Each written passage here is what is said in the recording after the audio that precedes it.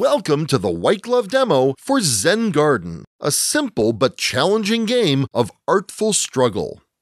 Zen Garden puts you in the role of master gardeners, carefully sculpting the landscape to reflect your signature pattern.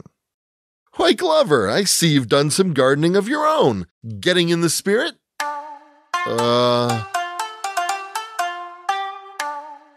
I think you watch too many kung fu movies, Glover. To set up, sort through the tiles and separate out all of the red lantern tiles. Place all of the remaining tiles in the cloth bag and mix them up a little bit for good measure.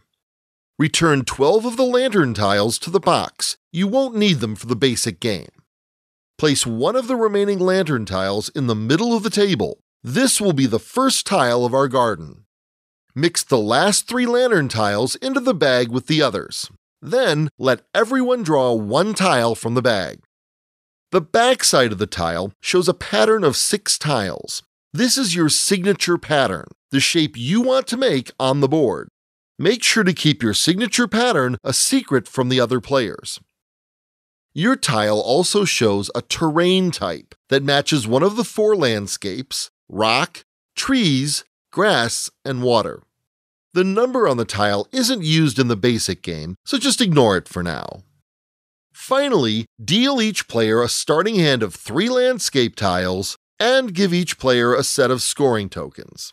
Make sure to keep your signature pattern tile separate from your hand. You don't want to get those confused. Now you're ready to play. The youngest player takes the first turn. Yes, Glover, I get it. I'm older than rocks. Very cute. Take your turn. On your turn, you add 1 landscape tile from your hand to the garden. The tile must touch another tile along at least one side. Diagonals aren't allowed. Then, draw a replacement tile from the bag. You can place your landscape tile anywhere adjacent to the garden. You don't have to match up the terrain types, but you do want to build groups. A group is any number of touching tiles with the same terrain type. The object of the game is to form groups that match your signature pattern. Lantern tiles are wild, meaning they can count as any terrain type. One lantern tile can be part of multiple groups, so this is a group of 3 trees, this is a group of 3 ponds, and this is a group of 2 grasses. Instead of placing a tile next to the garden, you may choose to replace a lantern with another tile from your hand. However, you may only exchange a lantern for a tile that matches one of the lantern's neighbors, so this lantern could become water, grass, or a tree. When you replace a lantern, immediately place it somewhere else in the garden. Right there looks pretty good. Take turns adding tiles to the garden until someone decides to reveal their signature pattern. You may reveal your pattern at the end of your turn if you can find your pattern in at least 2 groups of different terrain types. The first player to reveal their pattern card gets 5 points. Every other player immediately gets 4 points. Yes, Glover, even though they haven't done anything yet, but they'd better hurry. At the end of every turn, if you haven't revealed, you lose 1 point. You can also score some bonus points when you reveal.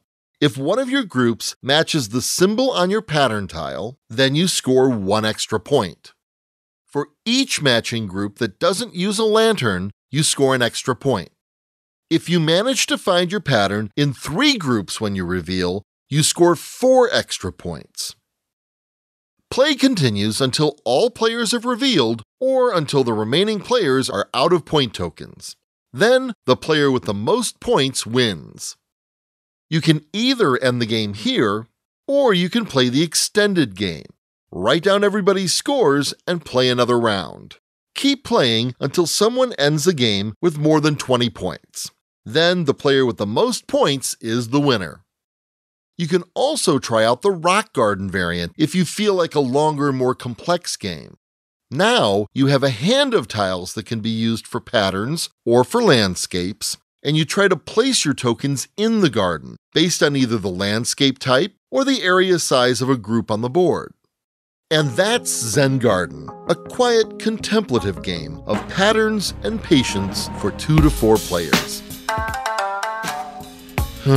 You really don't do quiet and contemplative, do you, Glover?